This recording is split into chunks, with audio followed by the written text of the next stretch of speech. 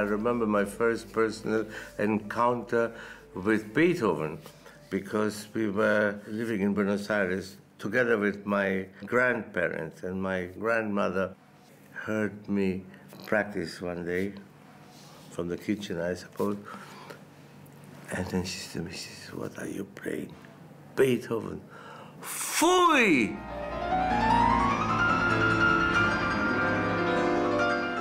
Undeterred, Daniel Barenboim became not only one of the world's foremost interpreters of Beethoven's piano works, but also one of the leading conductors of his music. Yeah. It's too fast. The 16th is too short. And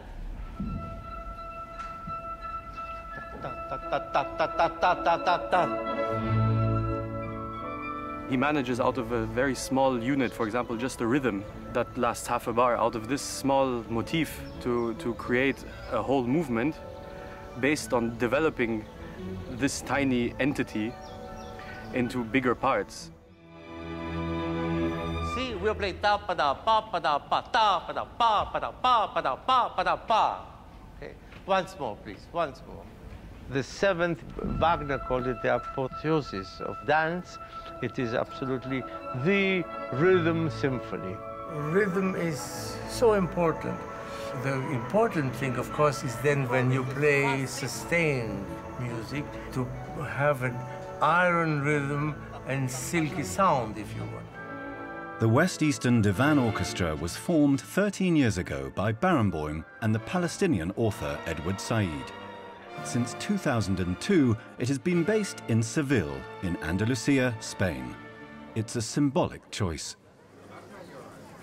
Here, from the 8th to the 15th centuries, Muslims, Jews and Christians lived together for the most part in tolerant and civilized ways.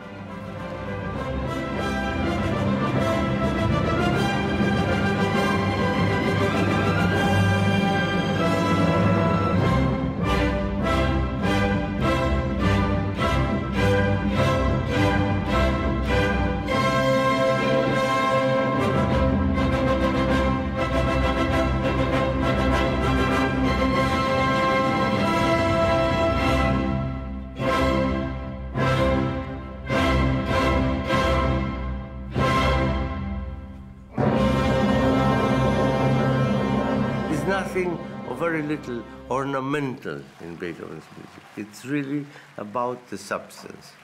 You have the feeling you really get to this substance of human existence.